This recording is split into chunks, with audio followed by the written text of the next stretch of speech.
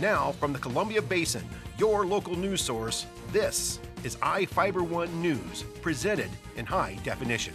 The #1 source for real-time local news, local sports headlines, and our very own Weather Center forecast covering the entire Columbia Basin.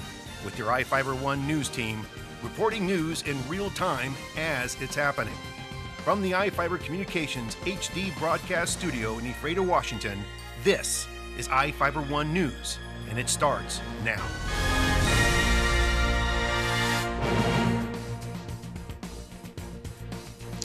Welcome to iFIBER 1 News. I'm Kody Johnson with news from around the Columbia Basin for Monday, January 7th. We are back from a holiday break. We have upgraded some equipment, and we had hoped to have a new set to show you, but we are still waiting on a few components before we can use our new set. We thank you for your patience. Now on to news. Tonight we report on the future of Katana in Ephrata after the company sold its Columbus plant, and the progress made by the state to help an endangered species here in Grant County.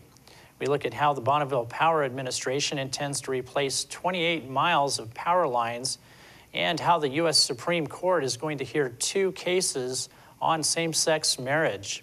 In sports, we get a chance to relive the Seahawks' first postseason road victory since 1983. Our spotlight story tonight looks back to 1963 and some of the historical events that took place. And we have the latest weather forecast for the Columbia Basin from the iFIBER 1 Weather Center.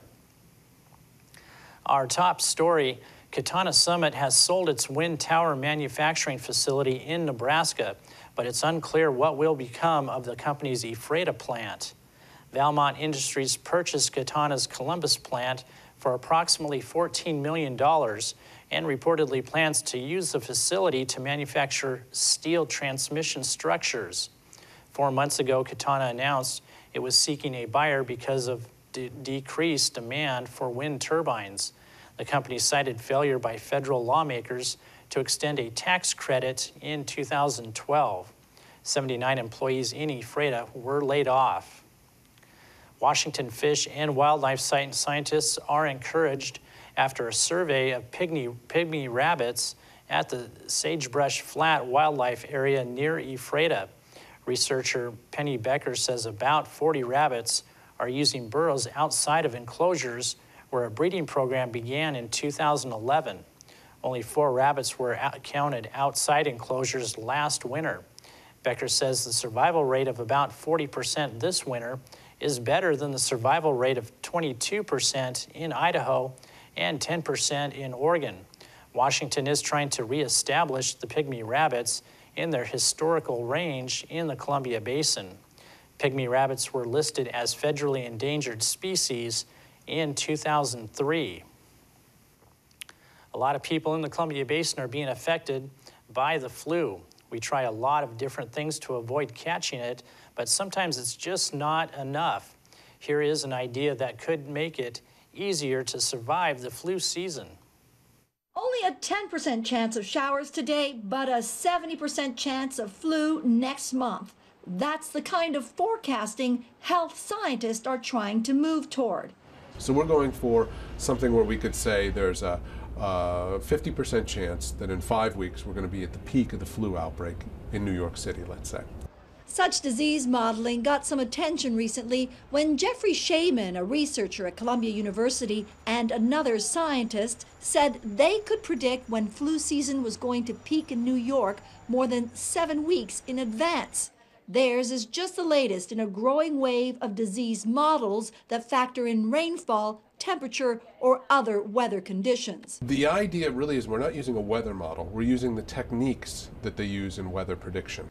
Diseases can be forecast by using statistical and mathematical models which simulate disease transmission in the population. That also involves observing searches for information on various diseases. They can actually do a very localized Google-based tool where they take information from a community and predict how much influenza is spread in that community. Some diseases like the flu are more predictable than others. Diseases for which we know the mode of transmission or for how many days the duration of illness is, are easier to forecast and easier to model. Recently, health officials advised that flu season is off to its earliest start in 10 years, with the highest activity in 5 southern states. But experts note disease outbreaks are influenced as much by human behavior and other factors as by the weather, and that weather-based outbreak prediction still has a long way to go. Marina Hutchinson, The Associated Press. It would be nice to know when to start taking my vitamins. Over the holidays, 78 motorists were arrested for drunk driving in Grant and Adams counties. According to the Washington Traffic Safety Commission, officers across the state arrested 3,446 drivers for DUI using extra patrols from Thanksgiving through New Year's. During the same time last year in Grant and Adams counties, officers arrested 94 people for DUI. The extra patrols were funded by a grant from the Washington Traffic Safety Commission. You are being asked to help the homeless in Grant County. The Housing Authority of Grant County is looking for volunteers interested in assisting with Grant County's annual homeless count on January 24th. An informational meeting takes place at 11:30 a.m. on Thursday at Grant Integrated Services, which is located at 840 East Plum in Moses Lake. Lunch is provided. Interested volunteers are asked to contact Stephanie Bonwell at sbonwell@hagc.net or by calling her at 509-762-5541, extension 126. The Soap Lake City Council already met and talked about a long list of work they have ahead of them. Here with the report is Ryan Lancaster. Soap Lake's first City Council meeting of 2013 covered a range of items last week, starting with an update from new City Fire Chief Dan Shields. Shields took over from Chief Tony Lidbetter the first of the year and is now working to restructure the city's fire department. Staffing inadequacies have led to missed emergency calls, and Shields has 60 days to turn things around before the city considers a contract with Fire District 7. Shields told the council he's already brought on 6 new volunteers and has plans to interview 8 more. We have 16 applications on board. That 16 will include the previous fire chief and the other volunteer that's already on the department. So sounds like they want to stay and help out and make this move forward. In other business, Mayor Raymond Gravel asked for council permission to form a task force that will weigh the annexation of neighboring areas over the coming year. While he was vague on which city boundaries may expand, he said they'd likely be those to the north and the south.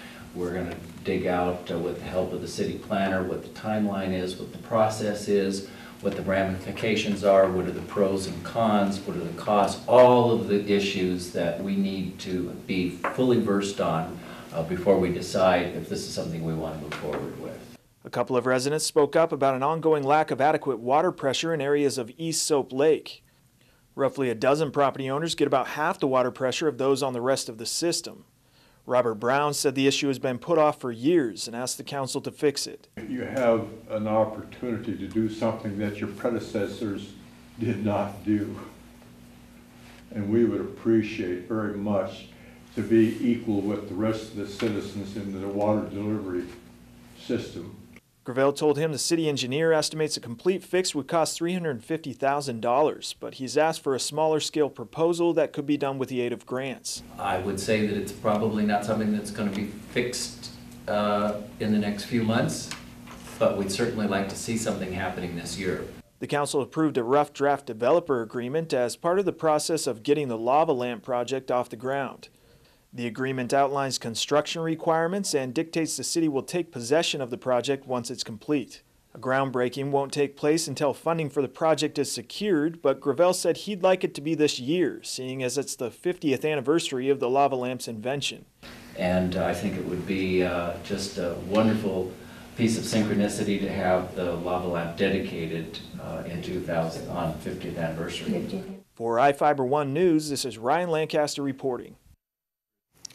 The Grand Coulee City Council recently voted to pay Police Chief Mel Hunt $42,900 for overtime. According to the Star newspaper, the overtime dates back to 1976 when Hunt was hired. Hunt switched to a different compensation plan in 2011. The city has reportedly been trying to resolve Hunt's complicated accumulation of extra time. A document authorizing the payout was signed by Grand Coulee Mayor Chris Christopherson in September of 2011. Hunt's 2013 hourly rate is $47 per hour, but he will be paid at his past rate. The Bonneville Power Administration plans to replace 28 miles of high voltage line from Grand Coulee Dam to Creston in Lincoln County.